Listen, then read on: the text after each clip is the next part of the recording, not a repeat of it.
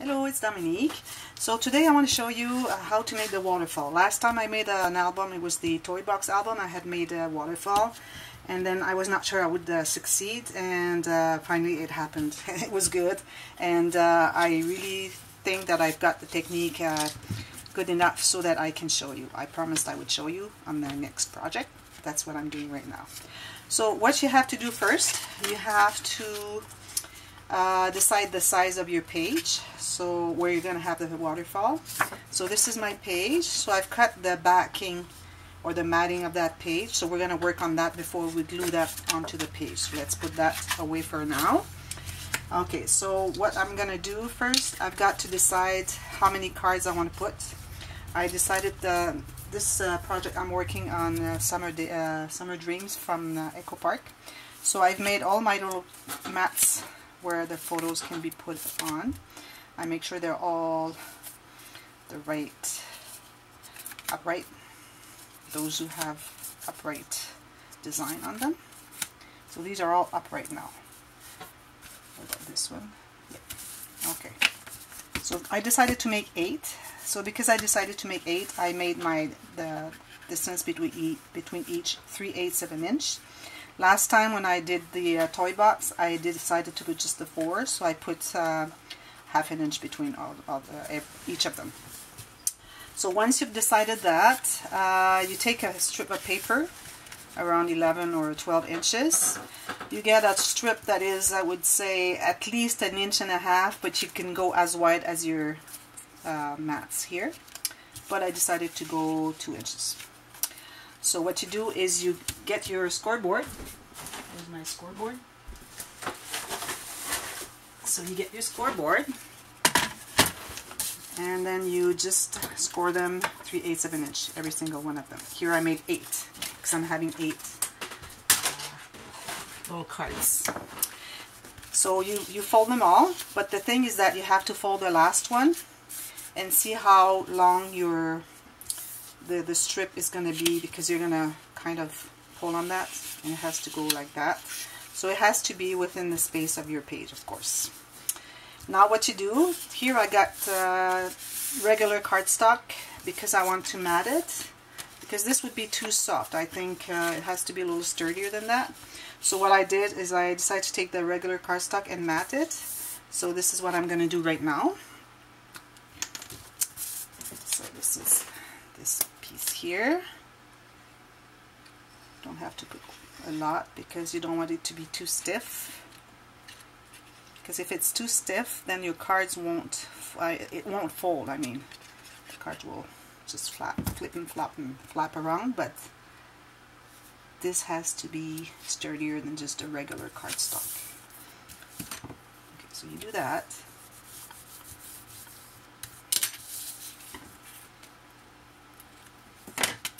After you've done that, you have to kind of let it set a little bit. Then all the lines that you've scored and folded, you have to fold them again. So you have to fold them going on your design paper. So we do all of them.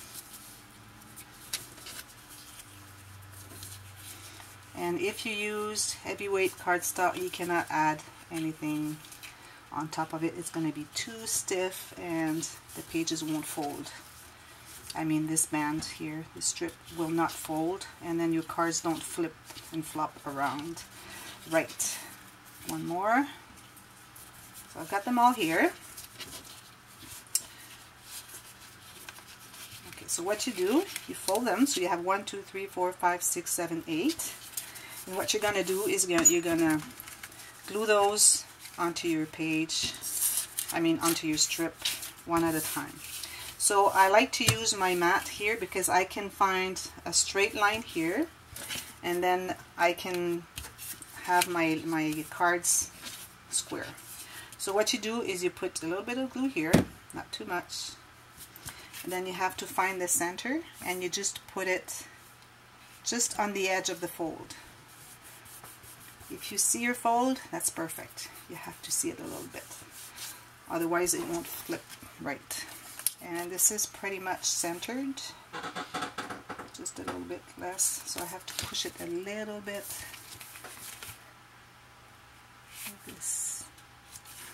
You can mark your center and everything to make sure that it's right, but mine, because I have the eye for straight, I don't need to.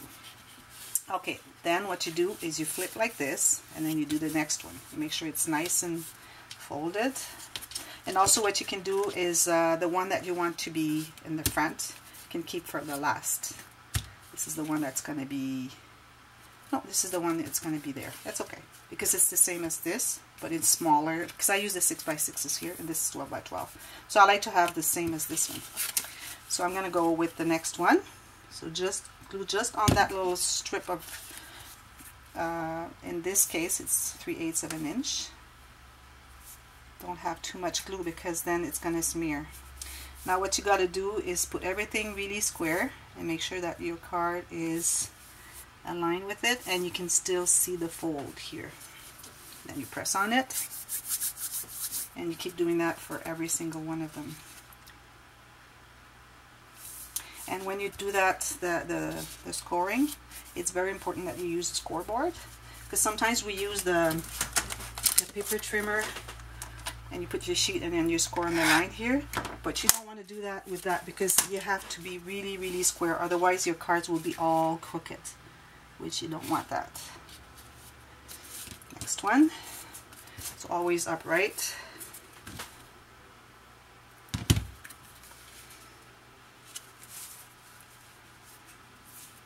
See the fold, right straight here, nice and square.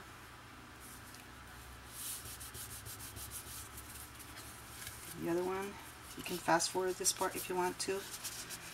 I cannot do that with my camera. I don't have the latest technology camera. So make sure they're all upright, nice and square. If you align them with the other cards, you'll be good. Make sure you see your fold here.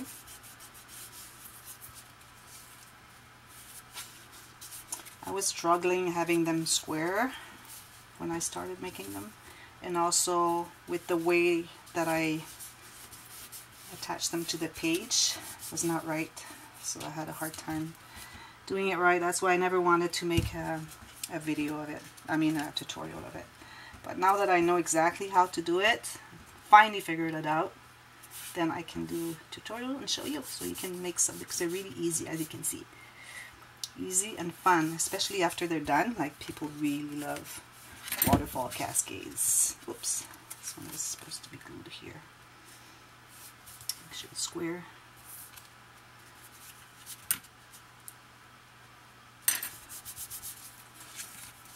And this one here. Put too much glue so it doesn't smear, because then it doesn't look too good. Because all your cards are stuck where they shouldn't be. See the fold here, this.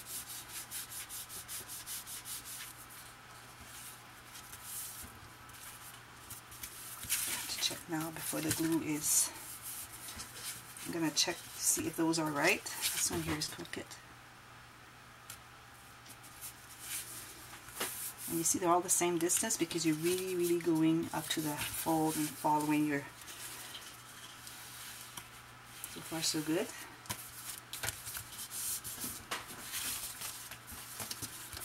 One. And when you fold those, if you're not sure that it's square, you have to readjust. Make sure they're square with the line right here.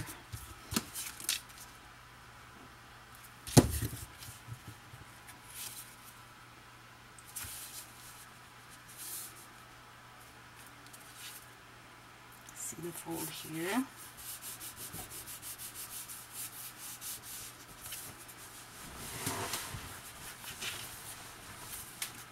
Last one.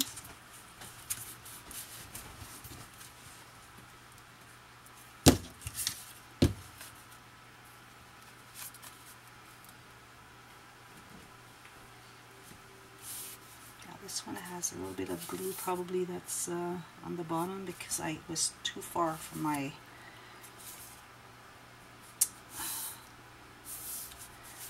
line, so I have to readjust and make sure that the glue is not put on to this. Here I need to add a little bit of glue.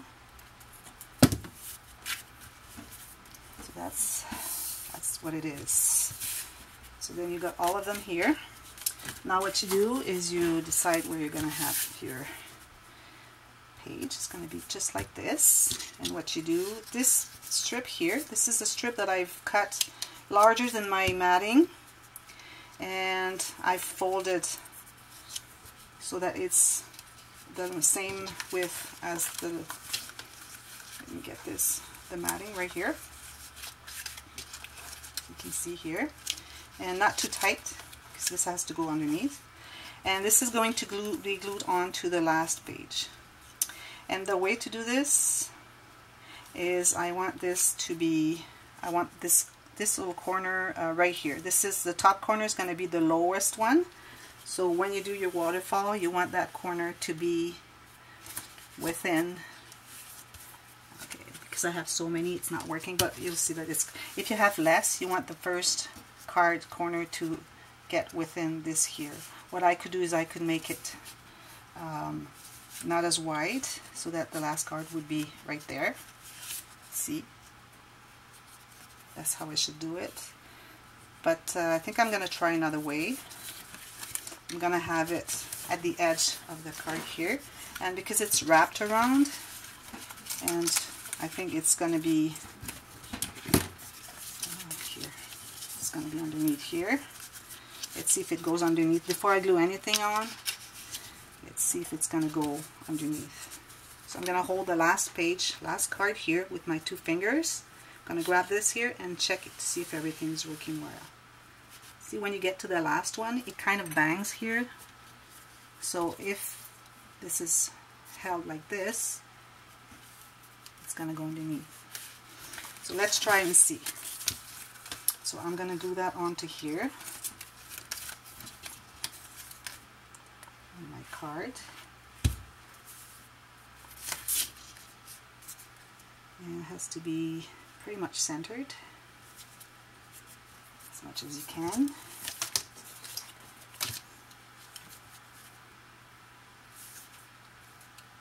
I'll put it right on the edge.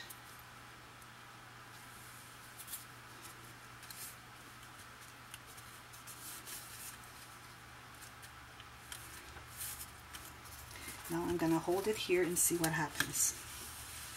See, it goes underneath. The last one here doesn't go because it's not glued right here. So I'm going to add some glue here. It has to be really up to the edge, that glue, otherwise it splits. It doesn't go underneath. It's going to be like this. So it's going to go underneath, as you can see. So now that I've done that, it's nice and square, same distance. So then I'm going to glue that behind my card and make sure it's high enough here and low enough. You have to have at least, I would say, 1/16 of an inch here or 1/8 of an inch. And then I'm going to add a little button to pull on it. You could add a little piece of string or ribbon, whatever you want. So I'm just putting that here. Just putting that on there. And here I have, it's nice that I got this paper because it's got lines here. So I can just follow the lines and I'll be right, just right. And then what I'm going to do, because this is a little wider, I'm going to use the stool here and just kind of make a gusset here. It's going to help it to be away from the matting, so that when I flip them, there's going to be more space.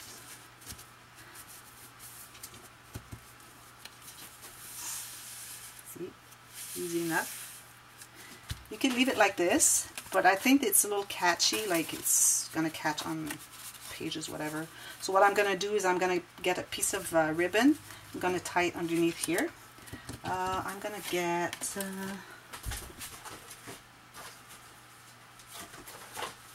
this one here, yellow, very summery.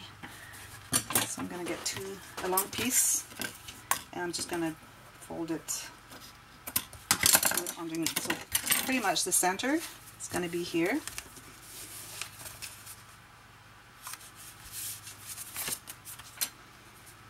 And here too I have some things that are straight with the line so it's easy to follow. So just right here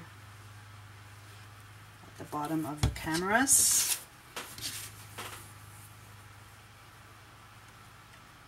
Maybe like this.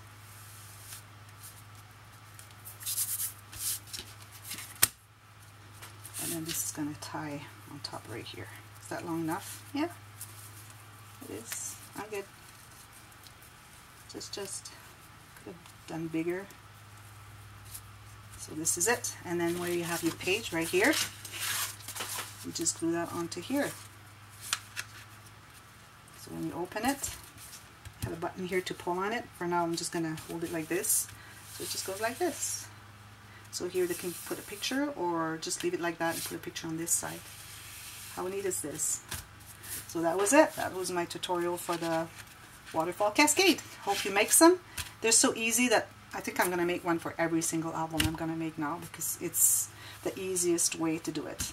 By the way, I didn't follow a tutorial. I did follow a tutorial 3 years ago when I started, but I kind of changed a few things on it and it's working really well. So that's the way I'm going to do it from now on.